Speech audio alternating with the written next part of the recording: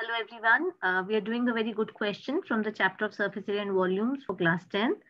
Children have a little difficulty in understanding this question, so I've tried to explain it to you. From a cuboidal solid metallic block of dimensions 15 centimeters by 10 centimeters by 5 centimeters, a cylindrical hole of diameter 7 centimeters is drilled out. Find the surface area and the volume of the remaining solid. Now, a quite simple question. I don't know why children have a problem understanding it. Let us see how it is to be done. If I try to represent the figure diagrammatically, I have a cuboid with the length as L, which is equal to 15 centimeters. The breadth B is equal to 10 centimeters and the height H is equal to 5 centimeters. So I've drawn the same thing. Length is 15, breadth is 10, and the height is 5. Now from this, I have drilled out a cylindrical hole. Now this cylindrical hole has been drilled out. If it's a hole means its top and bottom are open. So the height of this cylinder will be equal to the height of the cuboid. That means this cylindrical hole will also have the height equal to 5 centimeters. Its diameter has been given to me as 7 centimeters. So if diameter is 7, the radius comes out to be 7 upon 2. And the height is how much? It is 5 centimeters. Now, if I want to find out the surface area of the remaining solid, it will be equal to what? It will be equal to the area of the complete cuboid minus the area of the circular top and the circular bottom plus the curved surface area of the cylinder.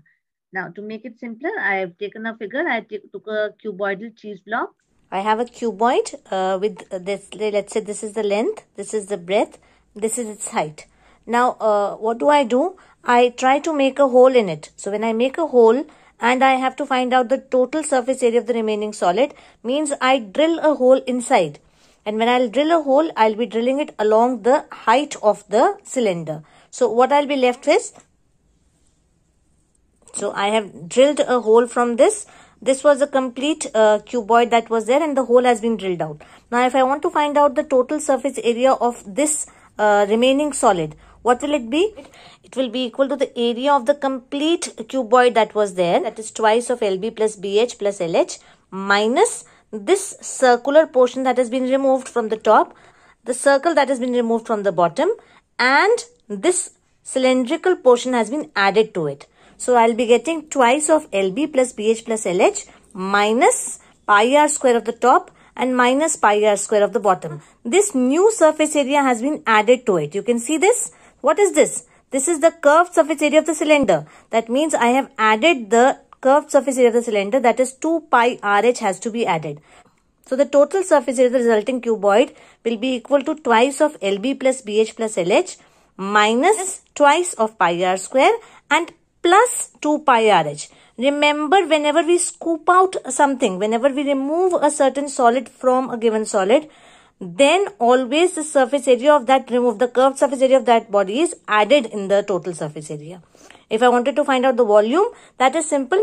Most of the students are able to find out the volume of the remaining solid. It is the volume of the cuboid minus the volume of the cylinder, that is L into B into H minus pi r square H. The surface area of the remaining solid, so it is equal to total surface area of the cuboid minus the area of the two circles, the one at the bottom and the one at the top, plus the curved surface area of the cylinder. So the total surface area of the cuboid is how much? Twice of LB plus BH plus LH. Area of the two circles means twice of pi r square. Curved surface of the cylinder is 2 pi RH. So I put that. Then what am I getting? I put the values. L is equal to 15, B is equal to 10, H is equal to 5, R is equal to 7 upon 2, and H for the hole is also equal to 5 centimeters. If I put those values, I get this. Now let us try to cancel out this 2 and 2 cancels here. 7 and 7 also cancels here. 22 and 2 cancels by 11. So I get this, all this cancels. I'm left with 11 into 7 only. Next, let us see this portion. Again, this 2 and 2 will cancel. 7 and 7 will cancel. I'll be left with 22 into 5, that is 110. So I get twice of 275 minus 77 plus 110, that is 550 minus 77 plus 110, which gives me 583 centimeters square, which is the surface area of the remaining solid. Let us come to the volume of the remaining solid now. The volume of the remaining solid will be equal to the volume of the cuboid minus the volume of the cylinder. What is the formula for the volume of the cuboid?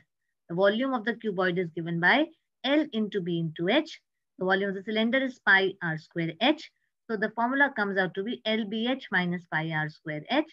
Put L is equal to 15, B is equal to 10, H is equal to 5, R is equal to 7 upon 2, and you get the answer as 750 minus 385 upon 2, that is 750 minus 192.5, which comes out to be 557.5 centimeter cube. Thus, I can say that the surface area of the remaining solid is 583 centimeters square, and the volume of the remaining solid is 557.5 centimeters cube. So I hope you have followed this solution.